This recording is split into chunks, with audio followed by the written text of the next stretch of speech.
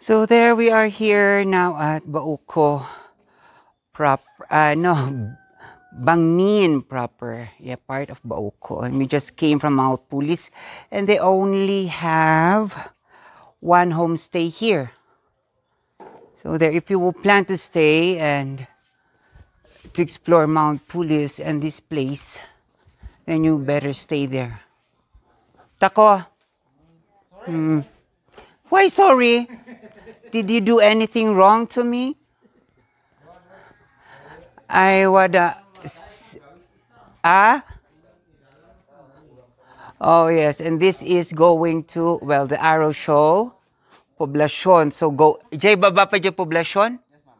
Yes, and this is Balintaugan, going to the Balintaugan. That's the birthplace of my grandfather.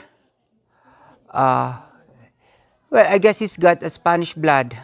That explains his Spanish trail. Yes, and my mom has a Spanish blood. So many people here has Spanish blood. Doy, kamanes Espanyolan si grandmother, damaganta. We'll ask.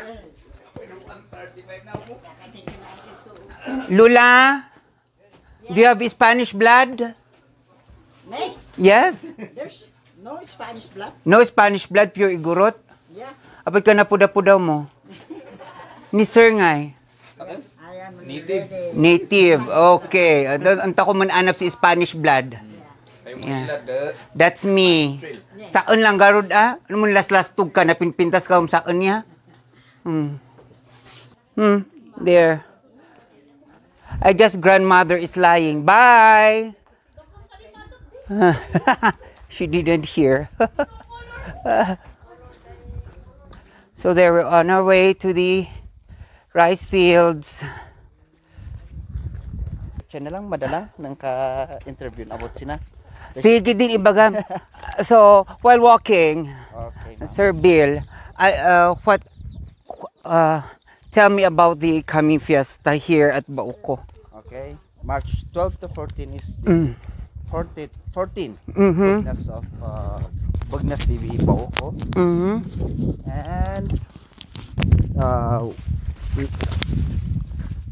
And and they're going to feature the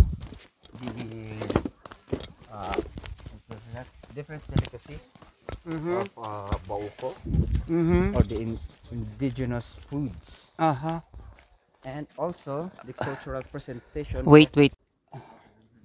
Okay, Sir Bill, while walking, can you tell me about the coming fiesta of Bauko? Just a brief one. Okay. About the presentation of food or what? Yes. Okay, March 12 to 14 is the 14th Bagnes di Bauko. And they're going also to feature the different cuisines of Bauko, like sinabangan, pinikpikan, and many more from different barangays. Sabong made of fermented corn or crabs. And then cultural presentations of 22 barangays, both adult and student categories also. And also the different products of livelihood and barangay products of Bauko, like Moscovado. Muscovado? Yes, ma'am. Really? Yes, ma'am. Ada gununas dito eh. Ada, ma'am. Data, I'm ma'am. really shocked. Data kagat. where? Data TV may sa processing area ti Moscovado. Where do they plant? There. Sugar canes. And Papakita ko mamaya, ma'am. Sige, let's Paugan. Here, ma'am. there. Okay. Ang kumot gamin nga, I'm not aware because I can see wide plantation of Sugar cane. yes. Yeah. Anya DJ, is it a big production or not? Not pa. Really. Yeah. Because ano yun? Bago pa kasi to eh. So anya testing or Yes, ma'am. Parang small kwa pa lang. One more pa nga product nga feature ti Bauko is the traditional pots of bila. Pots. Yeah, Okay. clay pots. Clay pots, yes. Ada pa lang tagal-arami tikas. Do they still make it? Yes, ma'am. Oh, really? That's great. Another product is Yes. the gansadan weaving. Weaving. Comparing it to the Sagada weaving, how is their quality or ano itsura na? How do they look like? Bauko Sige muna. ano yan?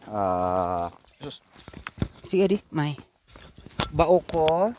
Bauko designs. Aha. More on tapis, gowns, mga ganun yung mga ginagawa. Okay. And then Another is the wine, Bugnay wine of Bila also. And heirloom rice. heirloom rice. Yes, ma'am. Okay, we'll continue to that later. Seminars. Okay. So there, data di jay. Okay.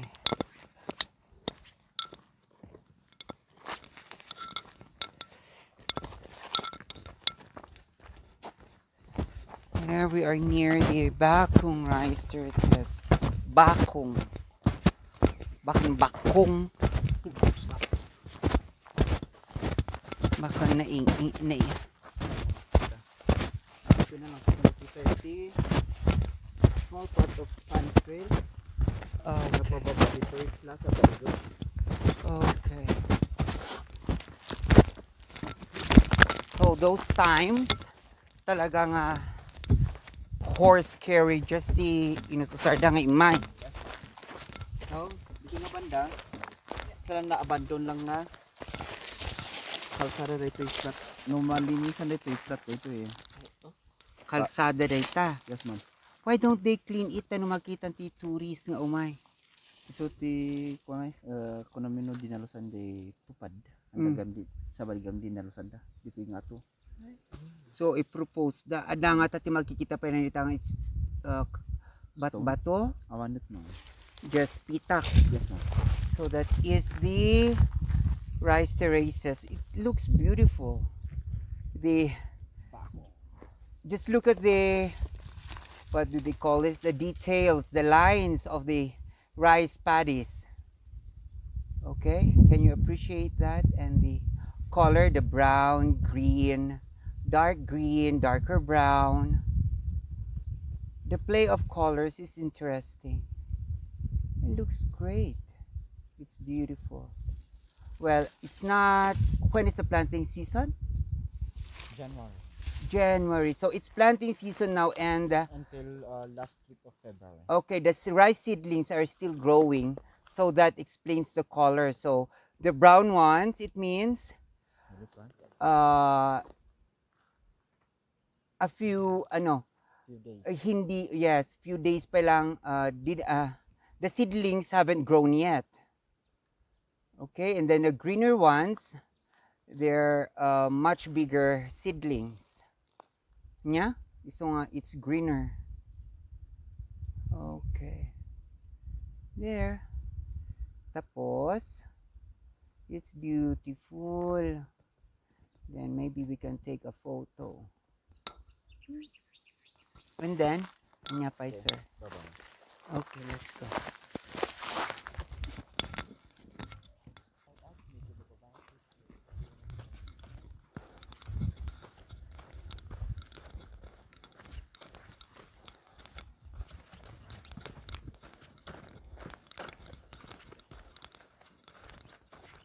Go. Okay, so welcome to Plaza Bagnen, Uh-huh. or the first settlement of the municipality of Bauko. So, kindly point them, sir. So this is the whole plaza, including those rice fields. Uh-huh. But after it was abandoned, the stones used in the construction of the building, it was transferred to the rice field Uh-huh. to be Used in the rice fields. yeah. So, the buildings were made of stones before. Stones and woods. Okay, so what year was that? Are you familiar? 1800 1800s. or 1907, I mean. 1907, the first building of the municipality of Of Bauko. Bauko. Oh, so apa yung na i-transfer? Na-transfer because after the Spanish era, Aha. American period na. So, Ah. na-transfer idiay. I'm not sure if it Utukan or Gonsadan first before poblasyon. T? I-transfer ang building. Oh, utukan or poblasyon. Yeah. After that, Okay. the transfers the various barangays, Mhm. Utukan, Gansadan, poblasyon until 1960. Mm. Santo lipatak di ay concrete structure jay abatan. Oh. So that's it. Yeah. Di kubo nga di ay kung makita mo di aerial view na. Oh, there.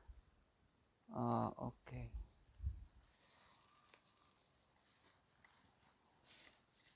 Nice. So, magmuni-muni ka na, Sir Billy.